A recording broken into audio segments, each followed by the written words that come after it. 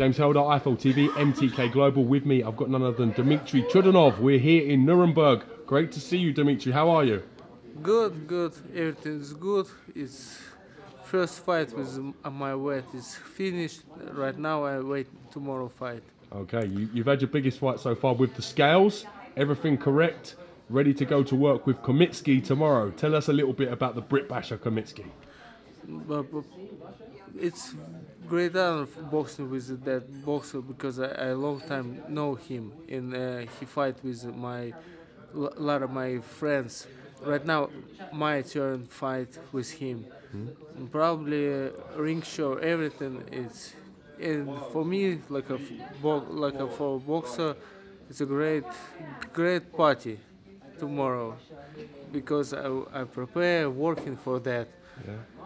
That's why that time is happened. Khamitski's got a fantastic reputation in England of coming over and boxing British guys, taking fights at last minute. Do you expect an all-action encounter with him? Of course, I expect action. Of course, it's a strong guy.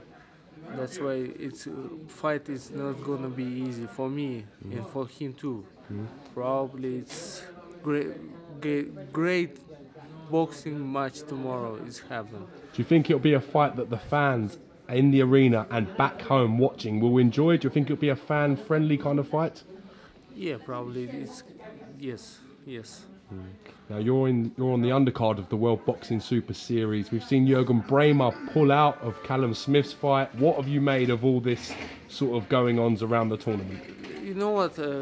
I used to want that for that things is happening in boxing. That's why it's not a surprise for me.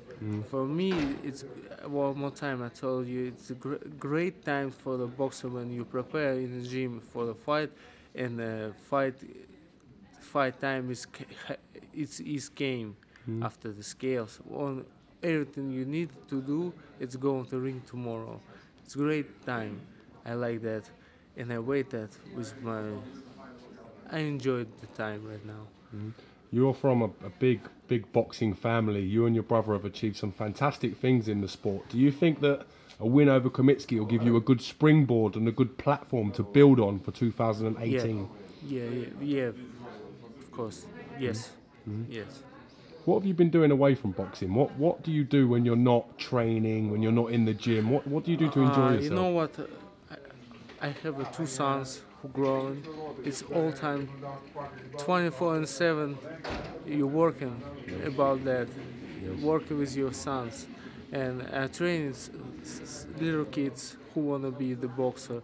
That's why I have another life without boxing, but it's all life boxing. Everything evolves around boxing for you. Around boxing, yeah. Boxing is my life. Fantastic.